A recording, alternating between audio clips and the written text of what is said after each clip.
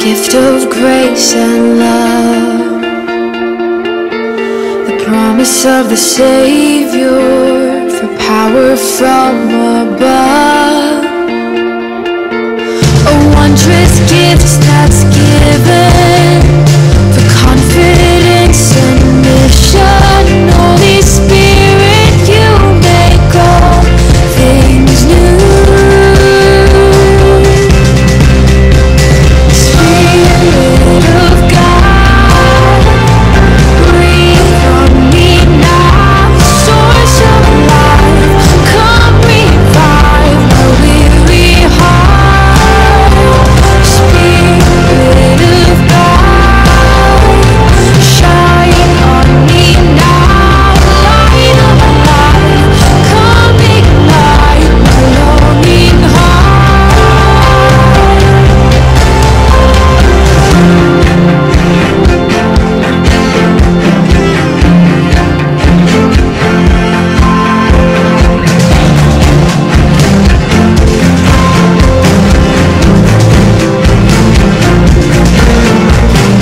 Come and lift the dark clouds of doubt and unbelief. Shine upon my soul now, for by your rays I see. Clearer, closer, deeper, the love of my Redeemer. Holy Spirit, you make all things new. Spirit of God, breathe on me now. Source of life, come revive my weary heart. Spirit of God, shine on me now. Light of life, come ignite my longing heart. Where you breathe, hope thrives.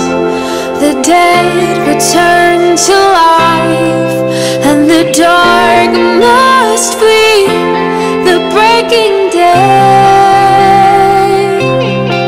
By your light I see the glory of my King.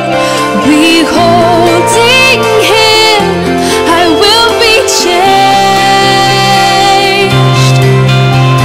Spirit of God, breathe on me now. Source of life, come revive my weary heart. Spirit of God, oh, shine on me now. Light of life, come ignite my longing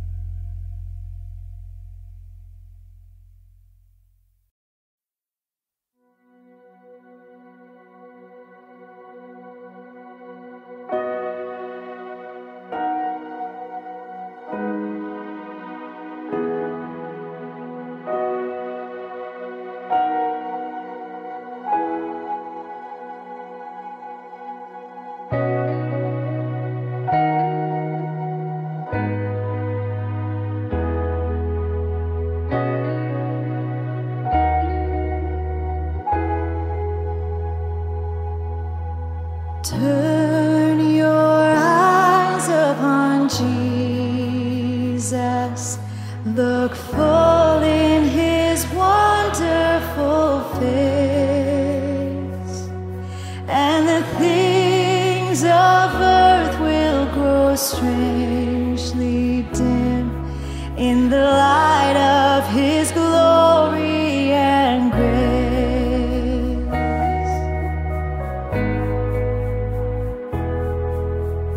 Turn your eyes to the hillside where justice and mercy embrace. There the Son of God gave His life for us, and our measureless debt was erased. Jesus, to you we lift our eyes. Jesus, our glory and our prize. We adore you, behold you, our Savior ever true. Oh Jesus, we turn our eyes to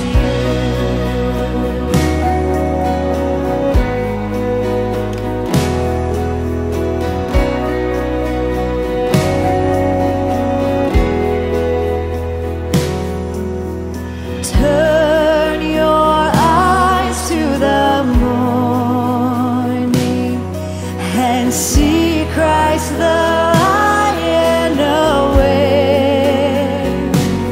What a glorious dawn! Fear of death is gone, for we carry His life in our veins. Jesus, to you we lift our eyes.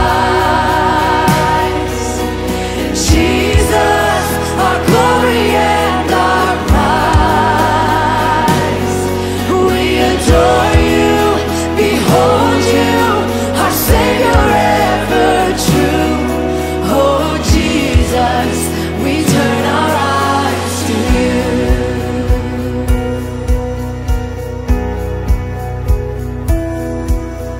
Turn your eyes to the heavens. Our King will return for His own. Every knee will bow, every tongue will shout, all glory to Jesus alone. Jesus, to you we lift our eyes. Jesus, our glory and our prize. We adore you, behold you, our Savior ever true. Oh Jesus, we turn our eyes to you. Jesus, to you we lift our eyes. Jesus, our glory and our prize. We adore you, behold you, our Savior ever true. Oh Jesus, we turn our eyes to you.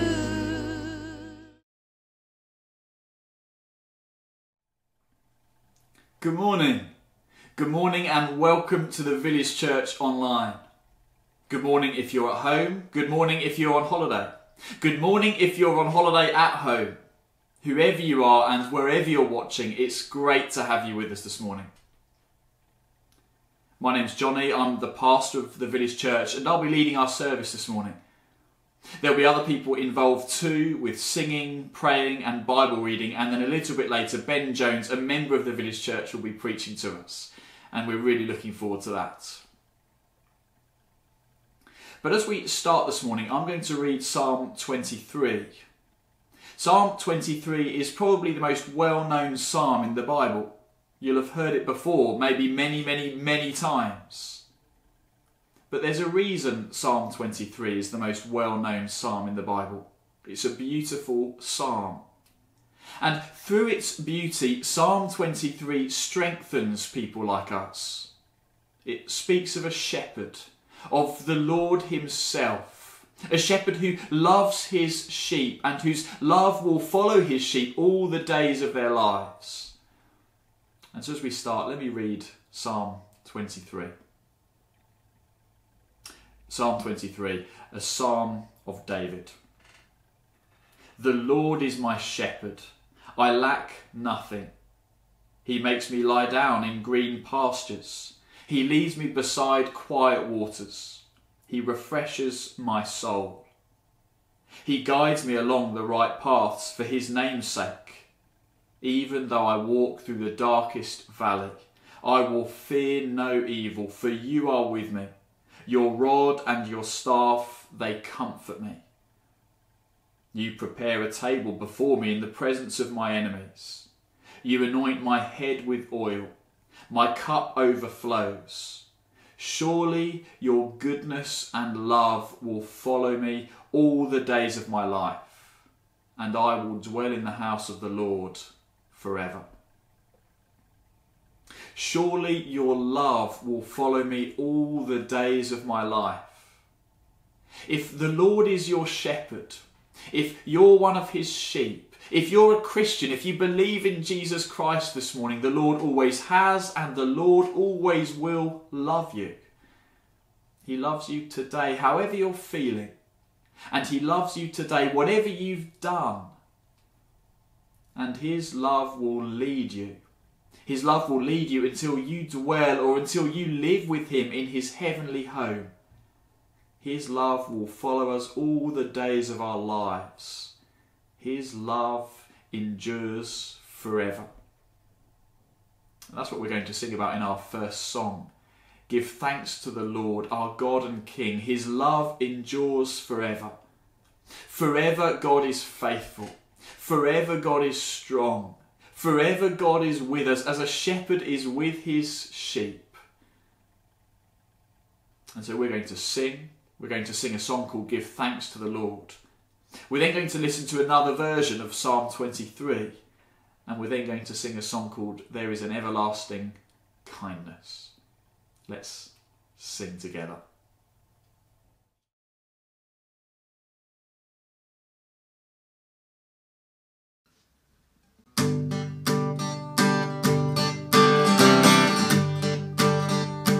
Give thanks to the Lord, give thanks to the Lord, our God and King. His love endures forever, for he is good, he is above all things. His love endures forever, sing praise, sing praise. With a mighty hand and outstretched arm, his love endures forever, for the life that's been reborn. His love endures forever, sing praise, sing praise, sing praise, sing praise. Forever God is faithful, forever God is strong, forever God is with us, forever, forever.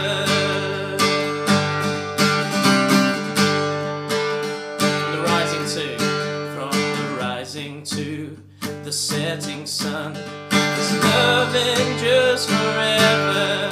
By the grace of God we will carry on. His love endures forever. Sing praise, sing praise, sing praise, sing praise. Forever God is faithful, forever God is strong,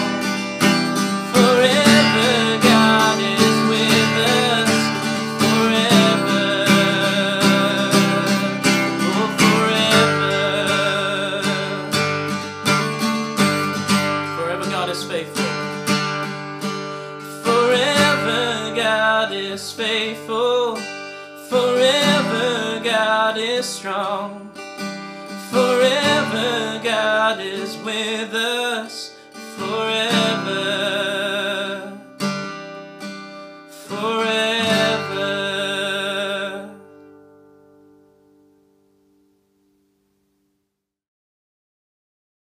This is Sally Lloyd-Jones reading from the Jesus Storybook Bible, a paraphrase of Psalm 23. God is my shepherd, and I am his little lamb. He feeds me, he guides me, he looks after me. I have everything I need. Inside, my heart is very quiet as lying still in soft green grass in a meadow by a little stream. Even when I walk through the dark, scary, lonely places, I won't be afraid, because my shepherd knows where I am. He is here with me. He keeps me safe. He rescues me. He makes me strong and brave. He is getting wonderful things ready for me, especially for me, everything I ever dreamed of. He fills my heart so full of happiness I can't hold it all inside. Wherever I go, I know God's never stopping, never giving up, unbreaking, always and forever love will go too.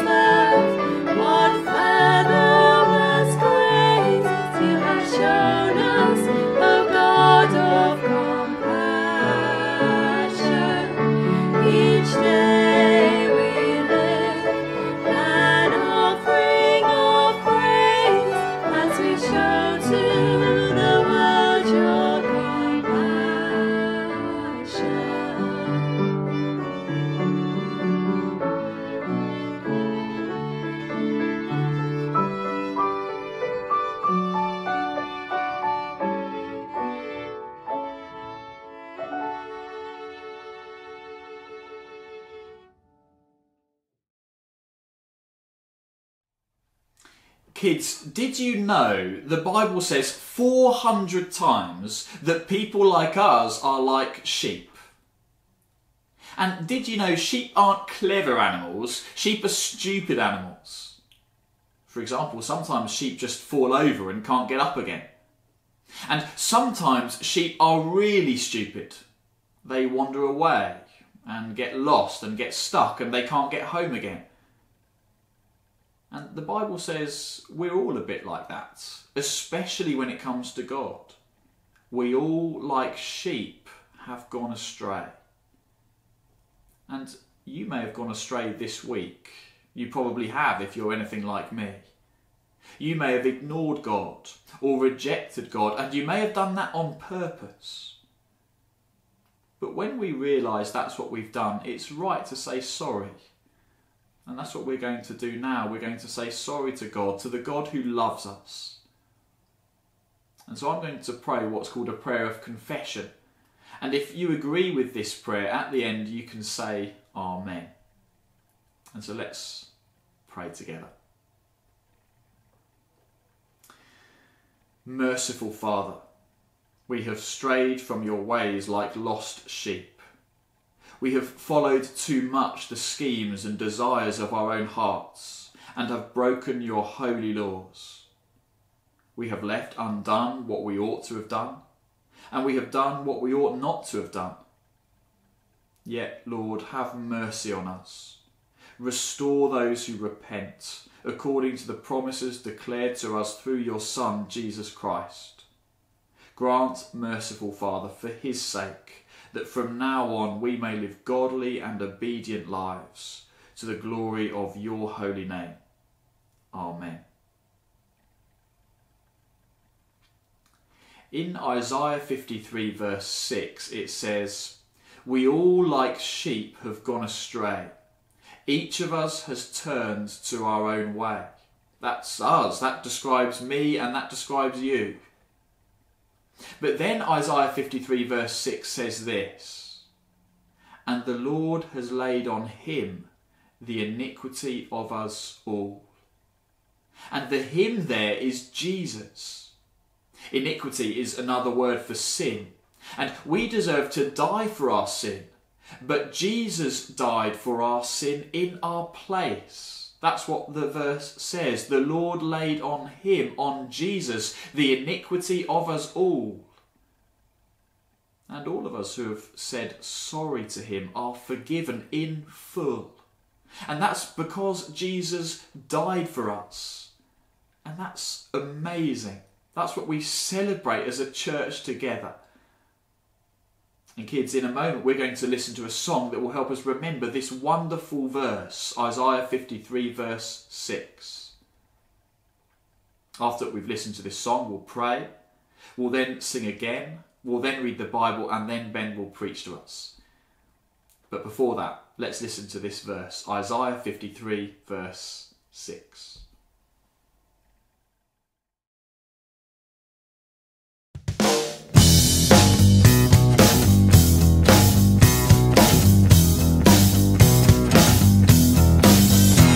We all, like sheep, have gone astray. Ba, ba, do, ba, ba.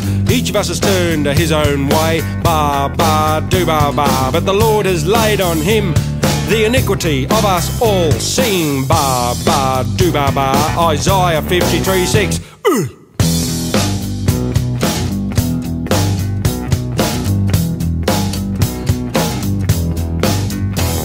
We all, like sheep, have gone astray. Ba, ba, do, ba, ba. Each of us has turned to his own way. Ba, ba, do, ba, ba. But the Lord has laid on him the iniquity of us all. Sing, ba, ba, do, ba, ba.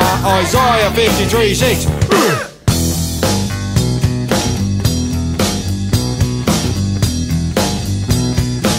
Alright, it's your turn now. We all, like sheep, have gone astray. Ba, ba, do, ba, ba. Each must turn to his own way. Ba, ba, do, ba, ba. The Lord has laid on him the iniquity of us all. Sing, ba, ba, do, ba, ba. Isaiah 53 6.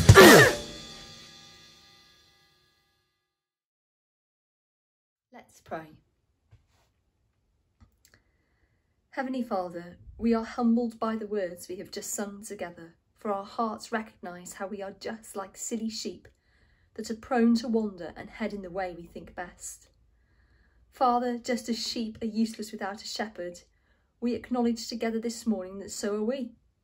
Without a shepherd lovingly leading, we get lost, head into trouble, and life is hopeless. Father, we praise you for your steadfast love and kindness that you have lavished on us. Thank you that you are the God who pursues, brings back and restores such silly sheep. We praise you for sending Jesus, our great shepherd, and bringing such hope. Thank you, Jesus, that because you were oppressed, despised, rejected and killed, we can know freedom from our sin-ridden hearts and experience forgiveness and know life to the full. We pray for your world. Father, in your mercy, help the people of Beirut. Bring comfort to those who mourn, healing to those who are injured, shelter to those who are homeless, food to those who are hungry, sleep to those who are experiencing mental distress. Equip your church to reach out with compassion and love and bring the hope of the gospel to such tragedy. Bring political stability to Lebanon. Please permit corruption and mismanagement to cease.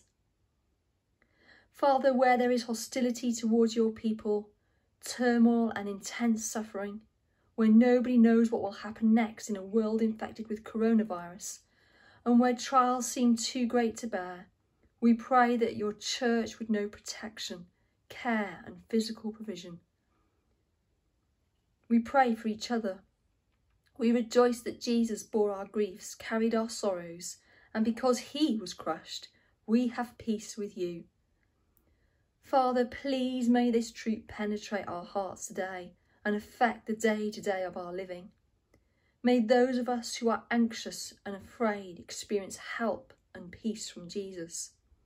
Comfort the lonely, we pray you would surround them with your love and presence.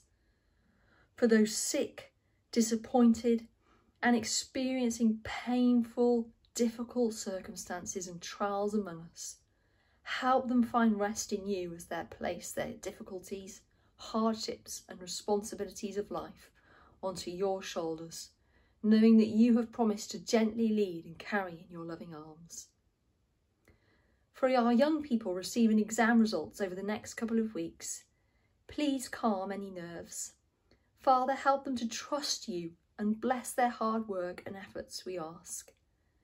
We pray they would know guidance for the next stage of their lives and it would be a smooth transition.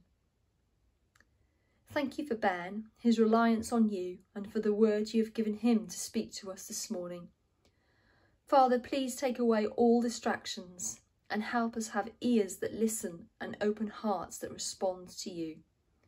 May your word teach, rebuke, correct and train us in righteousness, so that together as Village Church we may be used for your good purposes.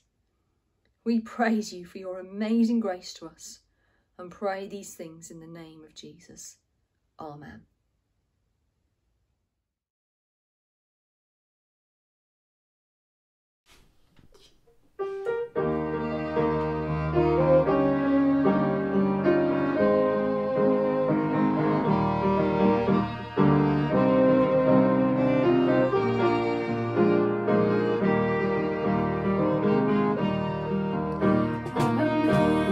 Amazing grace, how sweet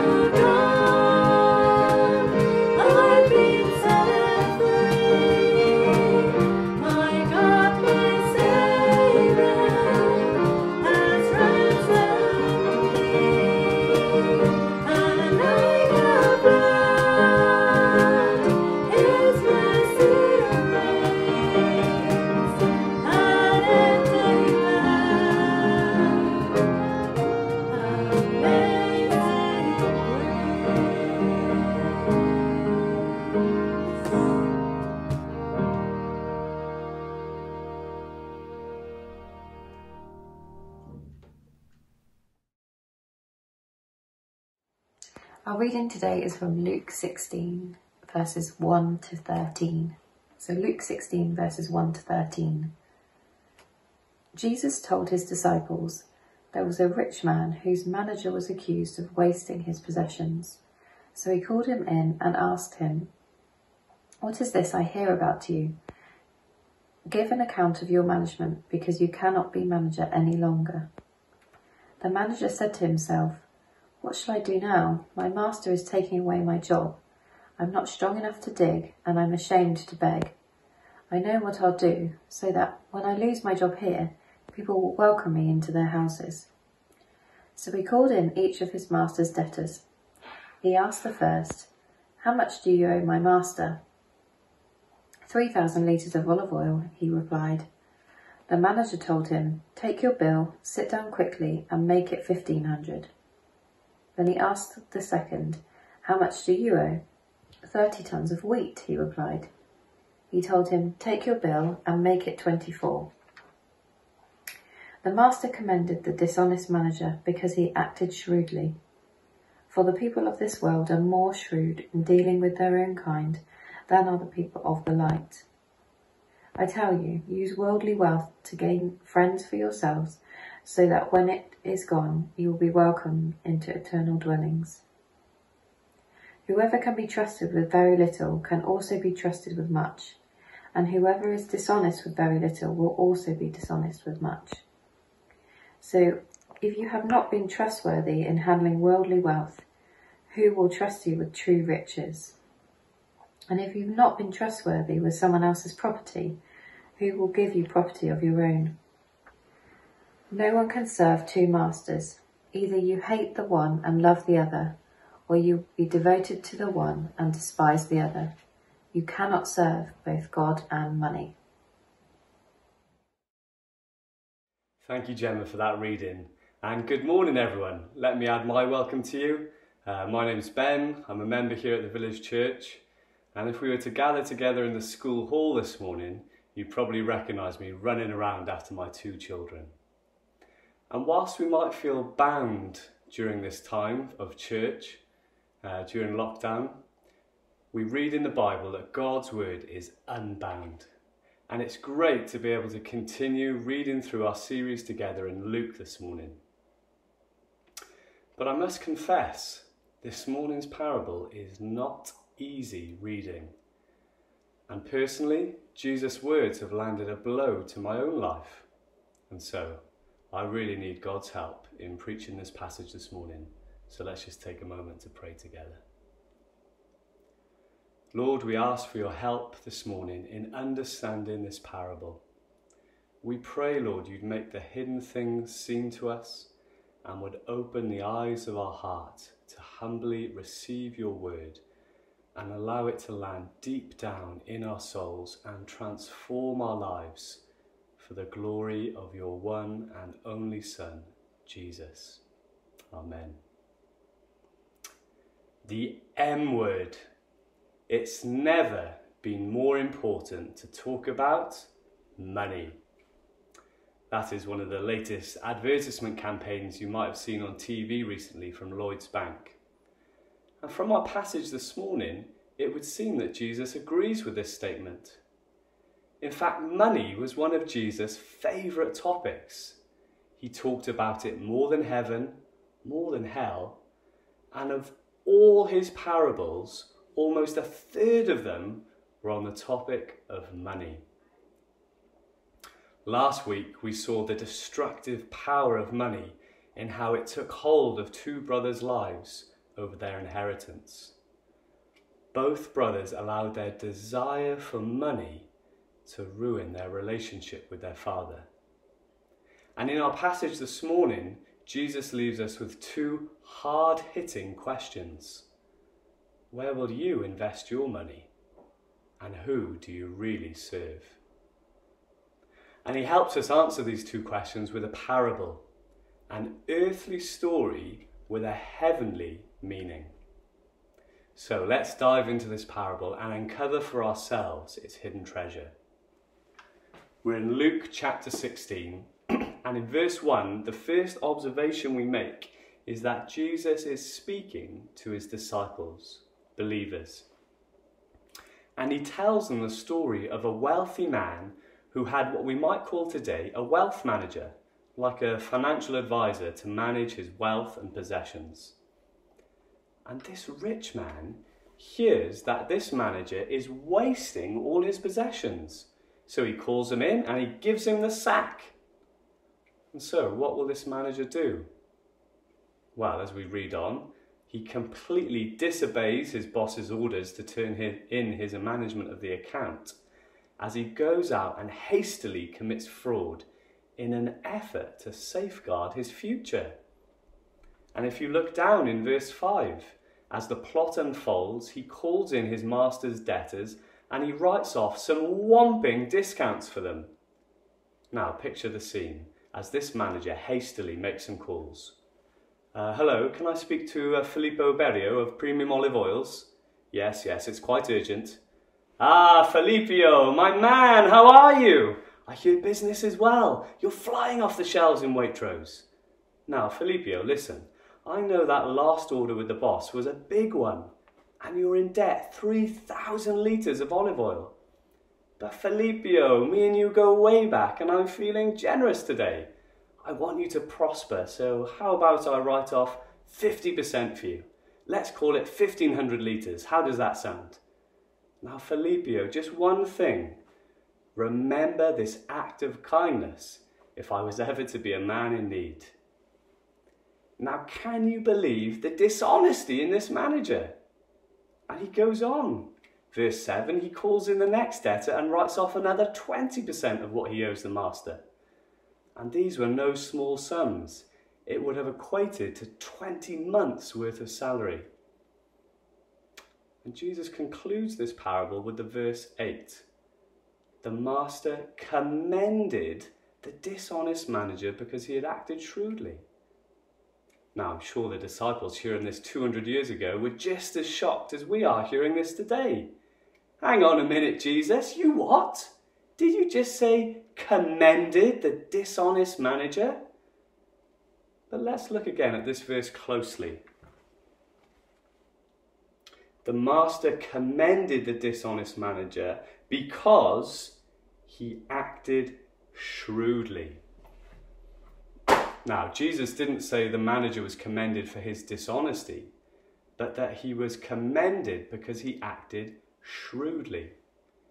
Now, you may be thinking, well, it's the same thing, being shrewd and being dishonest, isn't it? Well, the word shrewd here is not to be confused as craftiness or slyness. The word shrewd here is the same word used of the wise man who built his house on the rock that withstood the storm in Matthew 7. So the manager is commended for his wisdom in safeguarding his future. But the question still stands. Why did Jesus have to use a dishonest manager to make this point? Couldn't he have done the same with an honest manager? Well, there are a few things to say about this. Firstly, this is not the first time God uses a dishonest man to teach us an honest lesson. I suppose in many respects, that's the whole story of the Old Testament. God using dishonest people to teach us honest lessons. God even used the great King David in his dishonesty. And yet I think the intent here is to shock us with this verse. We are to compare with the shrewd manager in his wise actions towards the future, but we are to contrast with the dishonesty of this manager. But if we think Jesus using a dishonest manager to teach us an honest lesson is a shock, then look out for the bigger shock that comes in verses 8 and 9, as Jesus hits us with a pretty hard rebuke. Look back at me with verses 8 and 9. For the people of this world are more shrewd in dealing with their own kind than are the people of the light. I tell you, use worldly wealth to gain friends for yourselves, so that when it is gone, you'll be welcomed into eternal dwellings. Now let's break that verse down. For the people of this world, that is, unbelievers, are more shrewd, more wise in dealing with their own kind than the people of the light, that is, believers. I tell you, use worldly wealth to gain friends for yourselves, so that when it is gone, you'll be welcomed into eternal dwellings. That is, to use your money on this earth for things of eternal gain. Use your money on this earth to see souls saved for eternity. Because when earthly money is gone, when it fails, which it will, no amount of wealth protects us from death itself. All that counts then is what has been done for Christ, what has been spent for eternal gain. And that's a pretty hard message to hear from Jesus on a Sunday morning. Christian, the world around you is more wise in its dealings. They put more energy, effort and thinking into their business deals than you do in saving souls for eternity. And so, Jesus' first question for us this morning, Village Church, is this: where will we invest our money and resources? Because when it comes down to it, we're all kingdom builders. We're either investing our money in our own little temporary, perishable kingdoms on this earth, or we're investing in God's eternal kingdom. And this is tough because we live in a world that is saturated by materialism. Millions and millions of pounds are spent each year to bombard us with the message, invest in your kingdom, store up treasure for yourself. You need it, you're worth it.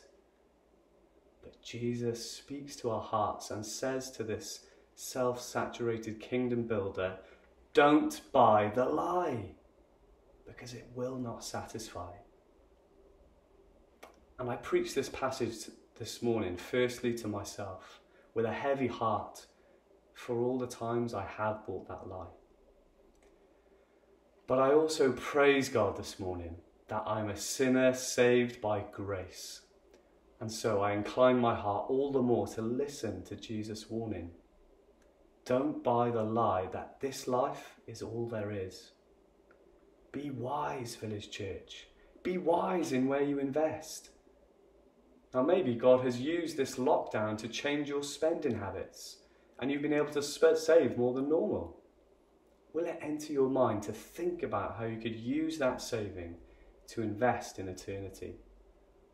Maybe you're looking at your next car, and rather than thinking how much more you could spend to get the next model up, you could think how much you could give away if you got the next model down. Maybe every time you buy yourself a book, you'll give one away to an unbeliever. Maybe you'll be generous in buying a Bible for someone for the first time. What a great way to spend your money.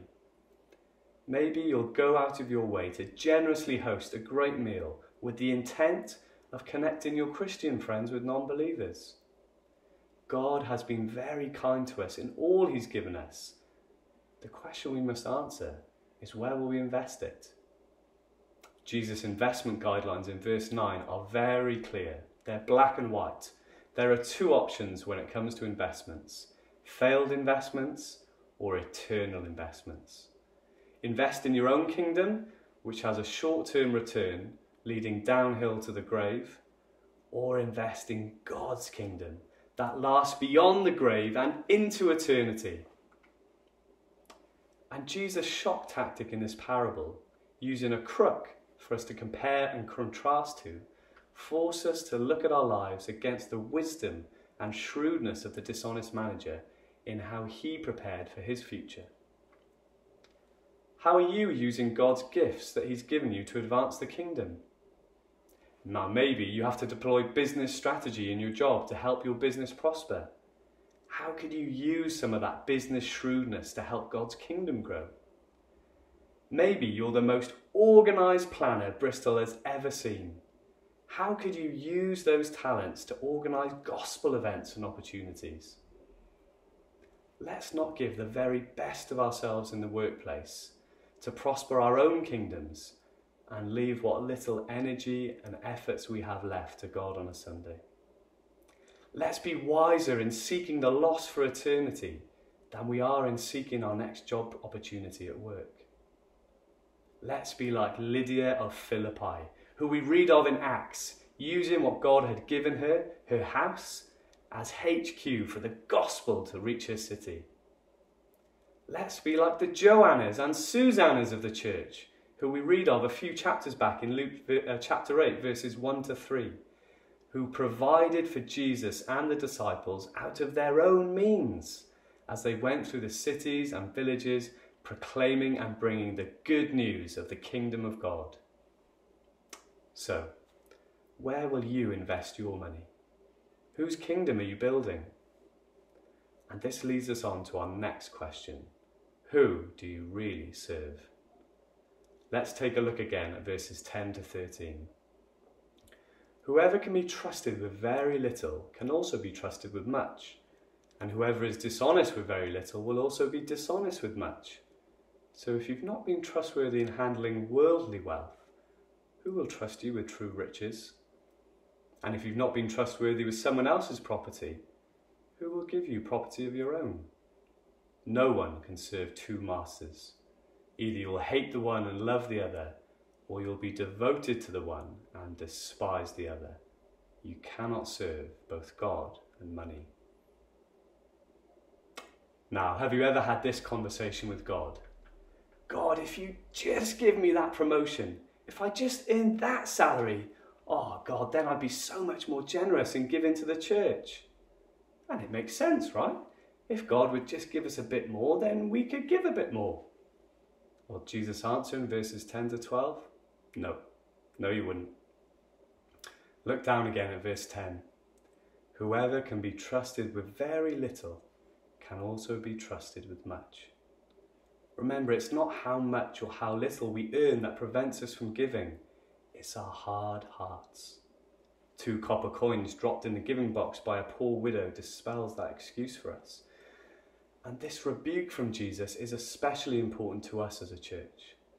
As let's call it out, Emerson's Green in Bristol is a wealthy area. And it's all too easy for us to conform to the pattern of our neighbours without giving it a second thought. And in verse 11, we see how money is God's test to reveal who we really serve.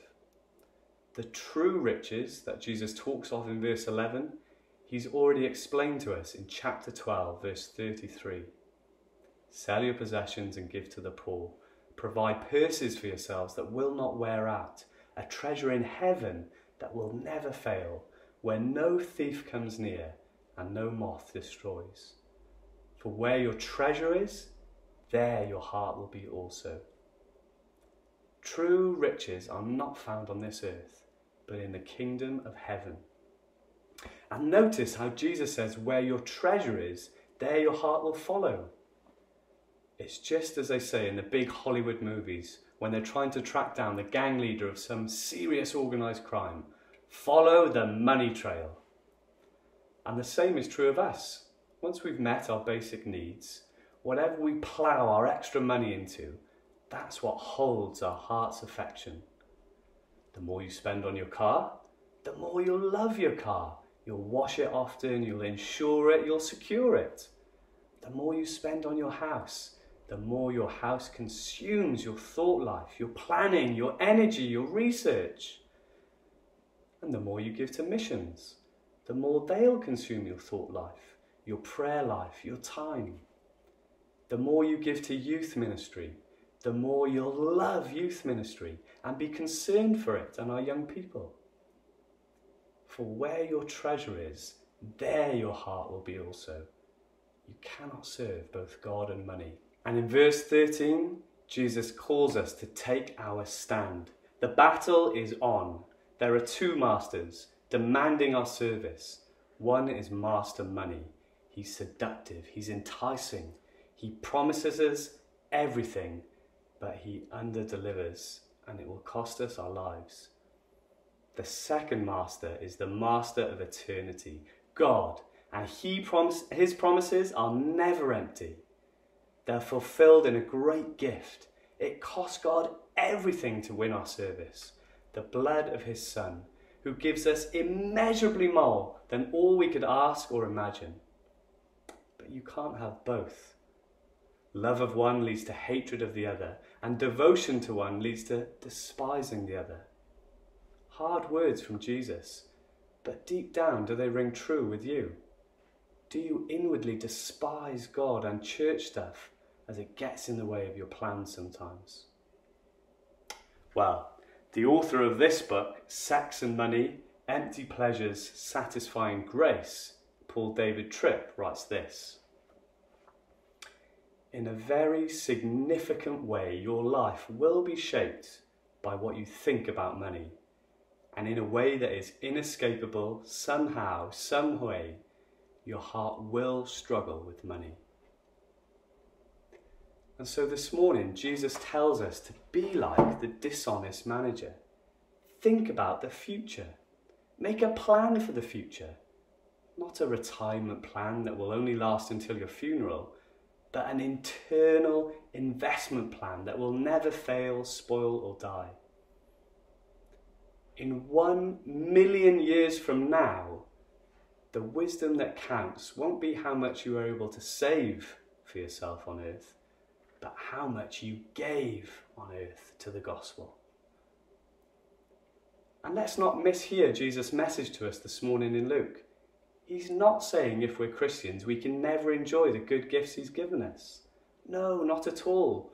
All good gifts are from our Father in heaven. He loves us to enjoy what he's given us.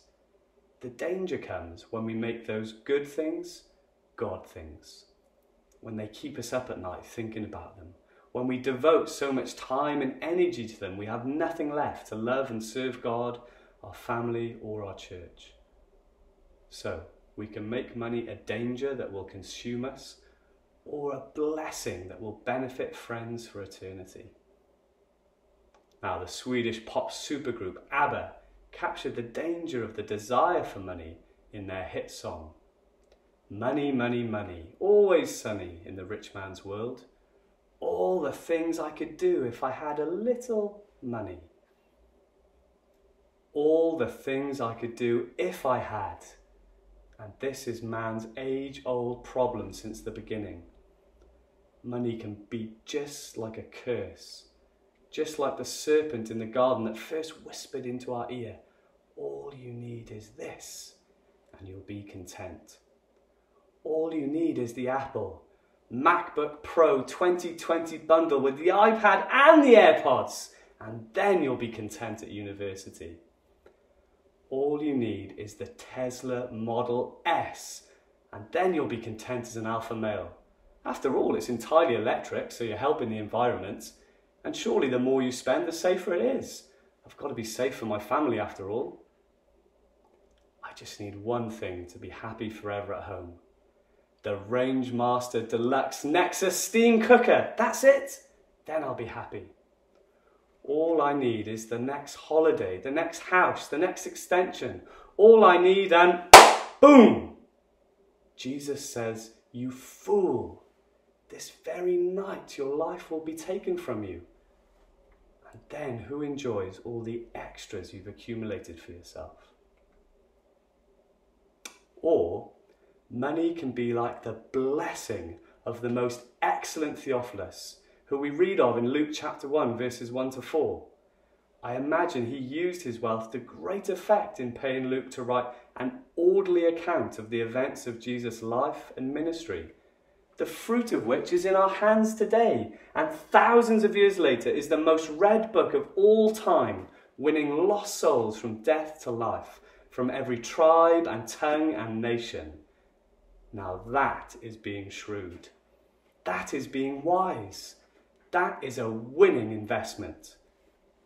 That's the investment that Jesus commends in this passage, one that wins friends for eternity. And wouldn't that be a wonderful way for us to use our wealth to fund an initiative like Theophilus did? Wouldn't it be a wise way for us to invest our money in one of our mission partners who's doing exactly that right now? A person who's sitting in a corner of this globe, pouring out all the gifts God has given them to translate this life-saving good news into the native language of a people group that doesn't yet have it. Wouldn't that be money well spent? Money spent for eternal gain, a treasure stored up in heaven that no stock market crash, exchange rate drop, or death itself could touch. The money we work so hard to earn, well, it's not ours anyway. It's only what God in his goodness has provisioned to us. And Jesus says here in verse 11, if we can't be trusted in spending it shrewdly, wisely, then how can we be trusted with true riches? And Jesus knows the vice-like grip money can hold over our lives. He knows the danger of how destructive it is. It can lead to a Christian squandering away their life on comfortable living while lost souls stumble towards eternal judgment. And that's why he spoke about it so much. He knows our hearts. We cannot serve both God and money. Now, I don't know about you, but this rebuke from Jesus hits me hard. Because if I'm being honest, I do enjoy nice things. I do spend too much money on stuff. I would be embarrassed to show you what I've spent on Amazon in the past months. I'd be devastated to sit down with God's accountant and follow the money, to see how much I wasted on my own kingdom building compared to how much I invested in God's eternal kingdom building. And that's why I need to hear Jesus' words to me this morning. Ben, you cannot serve both God and money. Ben, be wise in how you invest in God's kingdom and not your own. You can't do both. Jesus reminds us in verse 9 that money and what it can buy on this earth will fail. Guaranteed it will fail you. It's a failed investment. And no wonder Jesus spoke about that so often, more than any other parable, because we need reminding of that every day. So, try this out as a little test. The next time you catch your heart desiring after the things of this world, call it out. Call out the failed investment. The next time you see someone smugly cruising down the motorway in your excessively expensive dream car, call it out to yourself. Failed investment. The next time you're enticed by that television advert for the all-indulgent, luxurious holiday, call it out. Failed investment. Or the next time you catch yourself in that dangerous, serpent-like conversation, oh, if only I had that, then I'd be happy. Call out the failed investment and assess yourself against the dishonest manager. Ask yourself if you're making a wise investment, an eternal investment. Now, there are two ways we might respond to Jesus' words this morning. The first response is driven by guilt. Feeling guilty at Jesus, we reluctantly make a one-off generous financial gift towards the church or some gospel project. And for a while we'll feel good about that, whilst we slip back into our regular way of life. But that's not how Jesus wants his followers to respond. He doesn't need our money. He's the creator of everyone and everything, after all. No, he wants something much more than our money. He wants our hearts. He wants all of us, not just the Sunday morning, once a week home group prayer here and there subscription Christian that we can turn on and turn off. No, he wants the 24/7 all-in Christian that is completely sold out for him. Jesus gave his all for us. He held nothing back. He invested everything. And he doesn't want to see a nice little financial appreciation on that investment. No, he wants to see a radical life transformation with that investment. We're saved by faith in God's grace and grace alone. We're not saved by our giving, but we are saved to give generously. And that's the second way we might respond to Jesus' words this morning. We let them continue to transform our lives. If we believe in eternity, it will change where we invest our money. We can't serve two masters. And what great joy it will be to be welcomed into heaven with the words, "Well done, good and faithful servant. You didn't waste what I gave you in life." So let's pray that we'd let this word go to work in our lives today and transform us. Let's pray our desires would be to so set on the glory of eternity that it becomes our delight, not to give begrudgingly, but to give cheerfully. Where will you invest? Who do you serve? Because it's never been more important to talk about money. The M-Word campaign gives 3 tips to talk about the uncomfortable topic of money. Listen, be honest and open, and seek support. And how much more are those tips for us when it comes to this passage?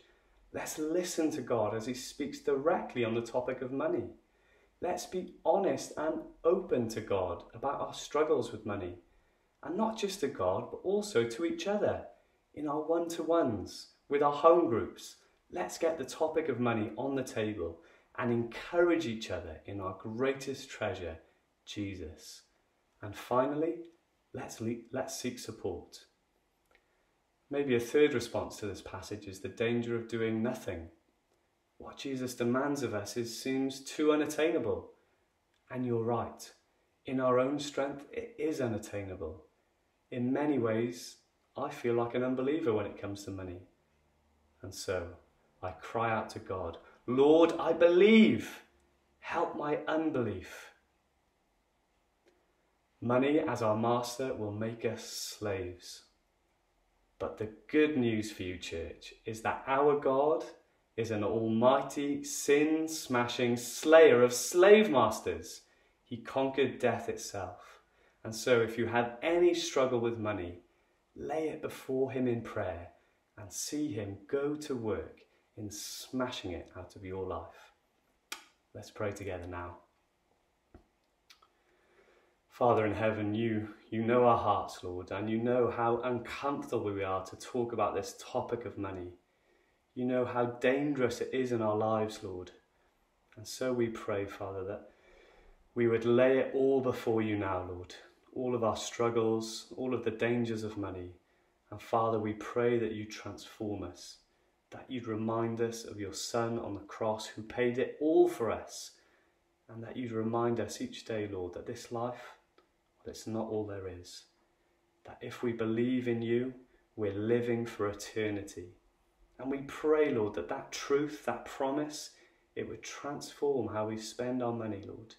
That we would spend it for your glory, for the glory of your Son, Jesus. We pray that in your name. Amen.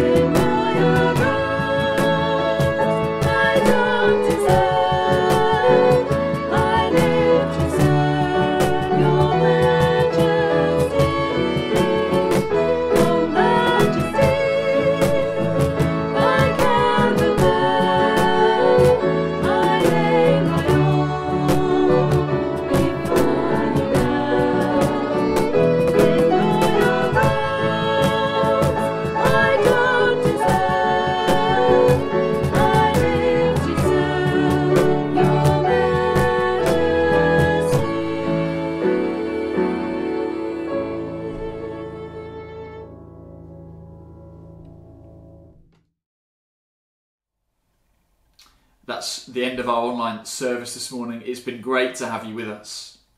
In a few minutes, we'll be on Zoom for some time to talk. On Tuesday evening, we'll be on Zoom for some time to pray. That will be between 8 and 9 o'clock in the evening.